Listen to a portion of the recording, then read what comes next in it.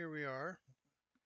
This is the second in the series of the Kingston HyperX Fury 2400 and 2666 kit. We're running both kits in one machine, and you can see here one kit's the 2666 kit running at 15, 17, 17, 35. The other one is the 2400 megahertz kit, and it's supposed to run at 15, 15, 15, 35.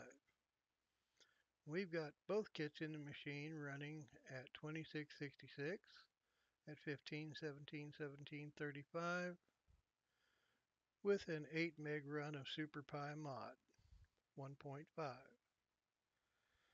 So far everything is running smoothly. It looks like we pulled off a successful overclock, and we haven't had to increase the voltage on the 2400 megahertz kit to get it to run at this, so this should be a pretty safe overclock for longevity.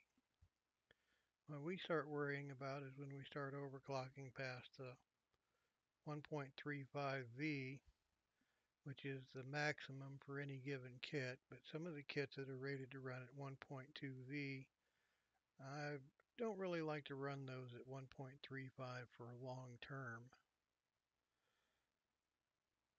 And we're coming up on 1:30, loop 22.